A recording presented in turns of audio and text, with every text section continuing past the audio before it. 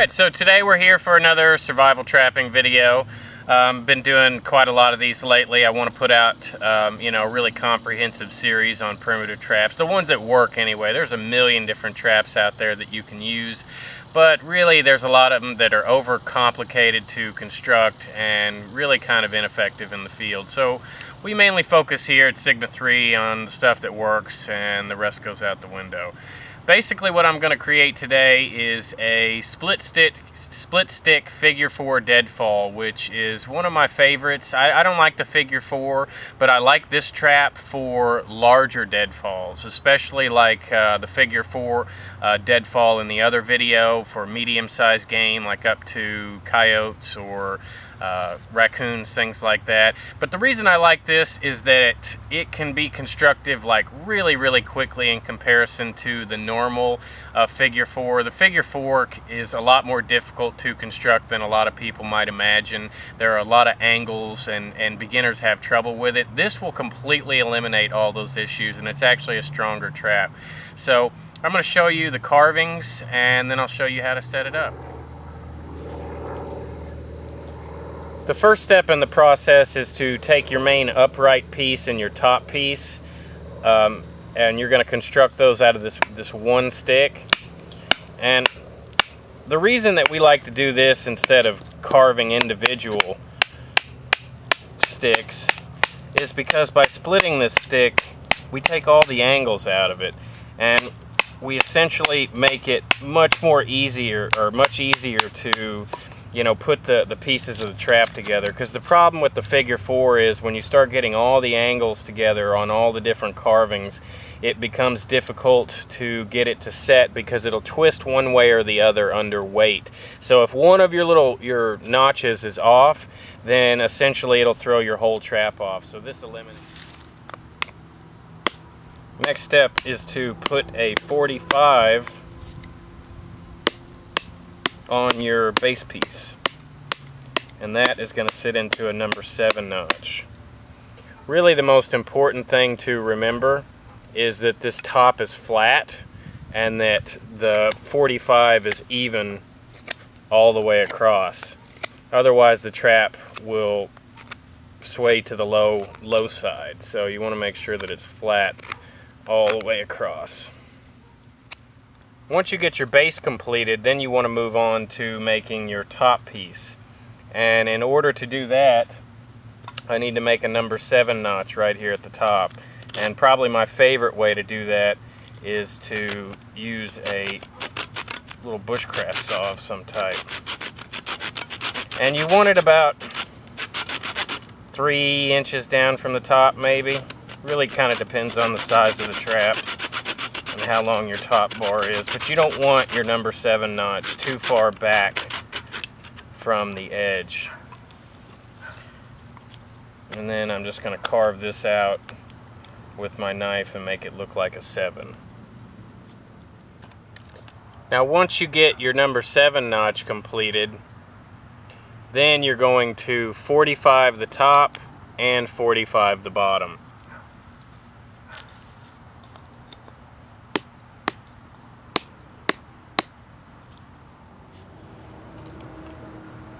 Here is the finished top piece. 45 there, 45 there, number 7 notch right in the middle, or 2/3 of the way to the top. So the next step after you get your base piece, your top piece, and these fit together, and it should look just like a number 4 once you're done.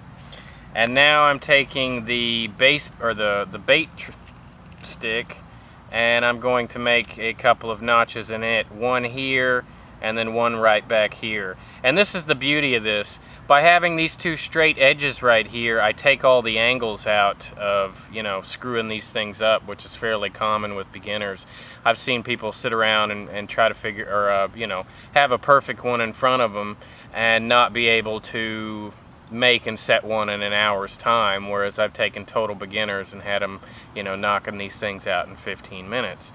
So it's a substantially easier, trap to carve. So now I'm going to make 2 number 7 notches, one right here towards the front, and then another one right here.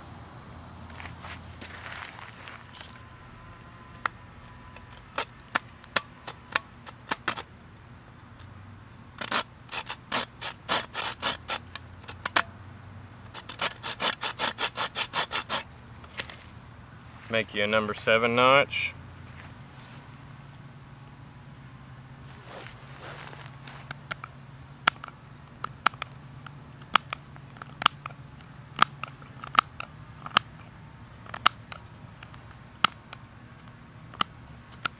Doesn't have to be perfect.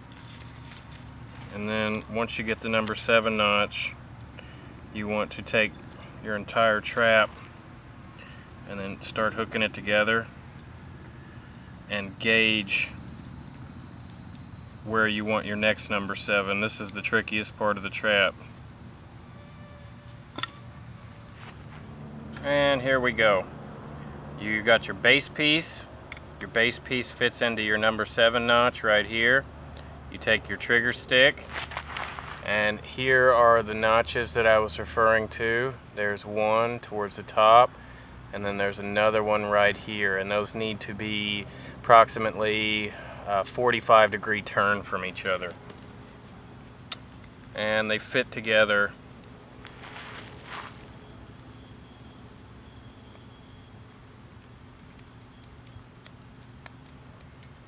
just like this.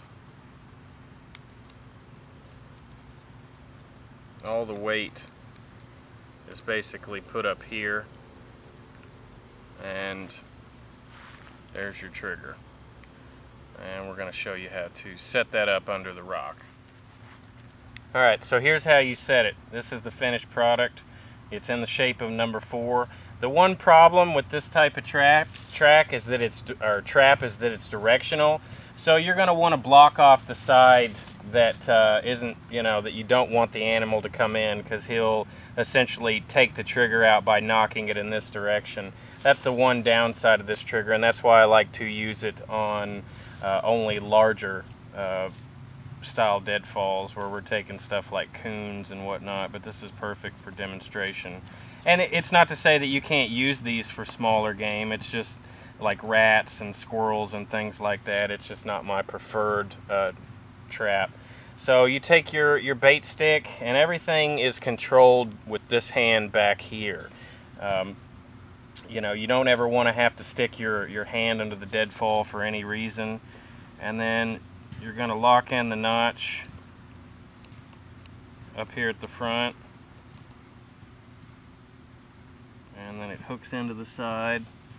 And basically you will tie your bait physically to the trigger stick. Always do that, because things like mice and small rodents they're just super sensitive, and they'll just literally chew your bait right off and not set the trigger. So you want to make sure that it's attached real well.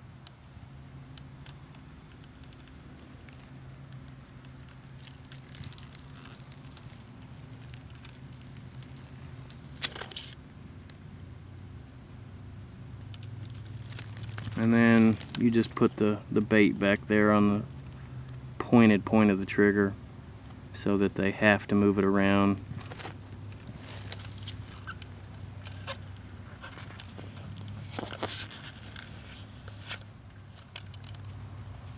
And this is what I was referring to about the trap being directional. The animal would need to push in this direction to set the trigger. Now it'll work both ways, it's just not very sensitive the other way. So what'll happen is the animal will come in and they'll hit the trigger bait, and then it falls over.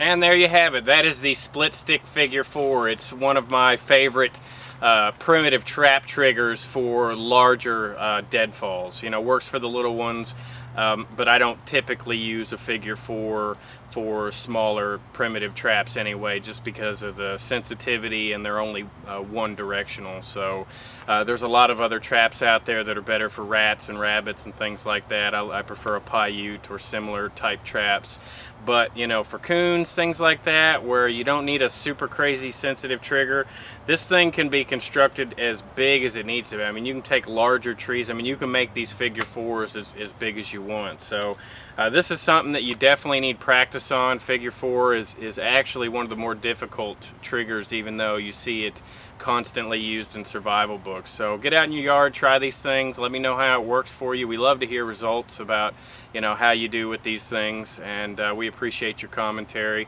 And guys, the best way to help support us is to subscribe, share our videos on forums, things like that, and put us out there on the web so that we can keep expanding these videos and making it bigger and better. And you know, if you like the video, please click the like button and subscribe. So thanks for all your continued support and your viewership.